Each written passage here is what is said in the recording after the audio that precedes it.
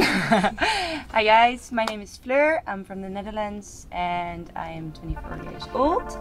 And I joined Nina on this trip, who came up with going here. Yep. I'm Nina, I'm 22 years old and I'm also from the Netherlands. And we were part of the crew for 2 weeks. Yes, 2 weeks. Yep. And we experienced a lot, we discovered a lot.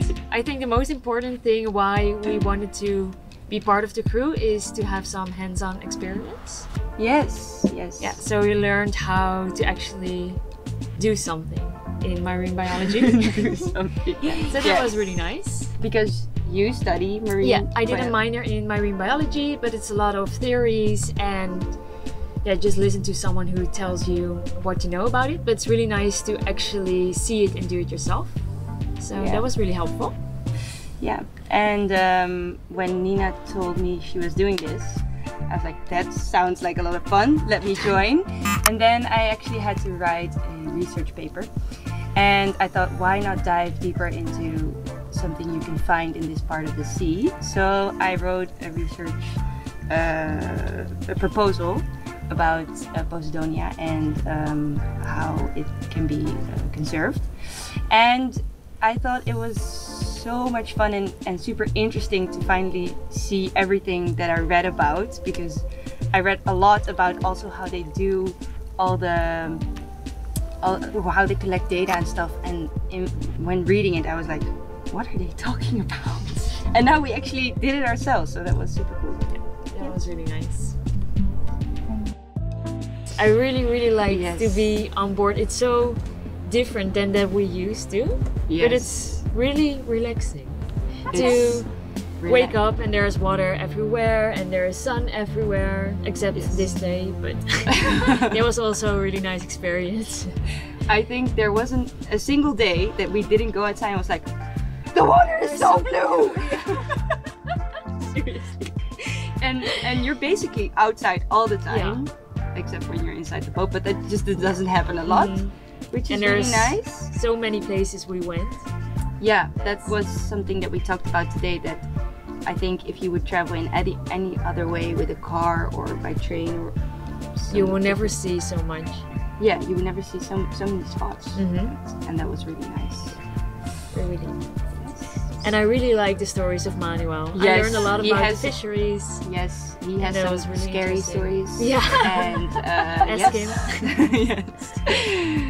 It's really the most important thing to do right now is to educate people, and that's why I really like that we went to the diving center, because I think that will make a really big difference. Yes.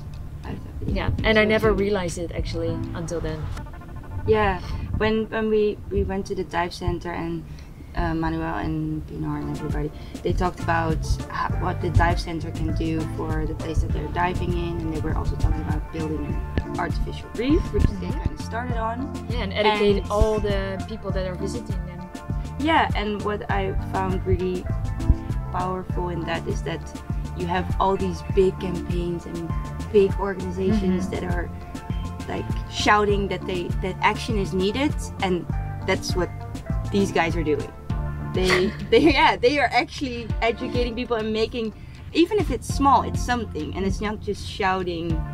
It's actually doing something. And I think I've never been part of something that actually did something instead of just the shouting part. Yes.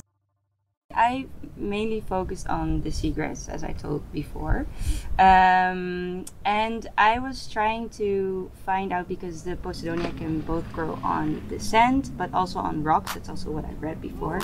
And actually in the 2 weeks that we were here and in the 10 different bays we were in, I only saw it growing on the rocks for a large part in only one bay. So I thought maybe this has something to do with the exposure or the wind direction. And then Pinar and Manuel basically told me something about how the seeds flow or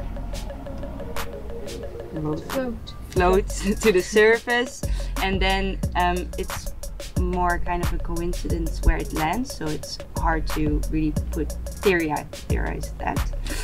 It provides so many ecosystem services. I think the most important two are that it's a huge carbon sink, and that is like we have the tropical rainforest. It just holds a lot of carbon. It pulls out of the atmosphere, and that also means that if we lose the seagrasses, that carbon that is stored in the sediment underneath it, that will also be released again. And if we want to prevent climate change, that's not a thing that we want. And the other thing was that it is a protected species, right? No, oh yeah, also, but because it nurtures, it is the home of a lot of animals. I think it was 1/4 of all the species that we have in the sea spend one part of its life in seagrass, either as a baby or as a big one. Or, so that means that if it isn't there anymore, it will, those species might die as well. So that's, I think, the most important too. People need to learn about it. People need to know about it. The biggest threat to seagrass is that people just don't know what it is, and they don't know why it's so important. And I think that's why it gets overlooked in a lot of conservation plans and management plans for coastal development and stuff. So if people would be more aware of it, then it would maybe give it a bigger place in such plans. But what you can do as just a person enjoying the sea is, if you go sailing, don't put your anchor in it, because the anchor will drag all the seagrass out. And also just don't litter, but that's basically for anything in the ocean that is nice. Just don't leave your plastic around in there or anything. And I think that's the biggest thing you can do on an individual level. Yeah, I have looked into the Aplycina aerophoba. I can show you here. It's also known as the golden sponge. This one, it's a yellow shiny sponge, and we see it actually in every bay. So I was wondering why in some bays you see a lot of them, and in some places you just see a little bit. So I dived into that, and I was thinking about some theories, and one of them was the wind directions that maybe have an influence on where you can find them. And we were thinking about the north wind in the summer, if I'm right, and the south wind in the winter, if that has any effect on where they are. But based on the observation that I made, I'm not exactly sure, because we've seen a lot of bays and they not had all the same exposure sites. So we definitely have to look in more detail to that and more bays.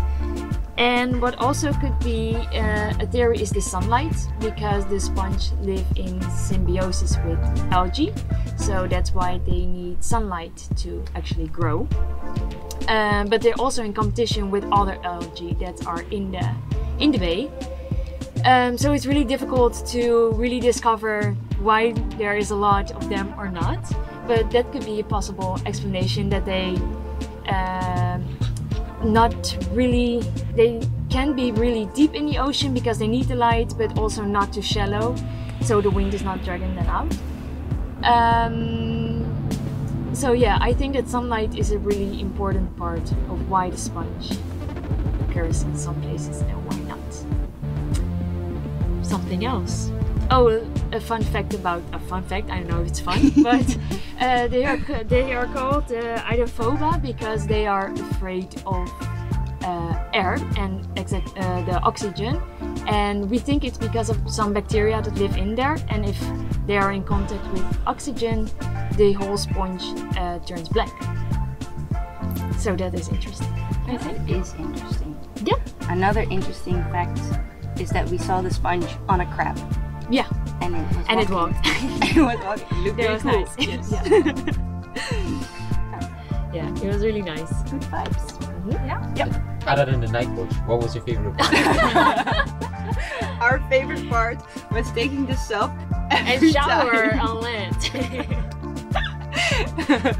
And then getting wet while going with the sub to the land. And Bye. Bye. Bye-bye.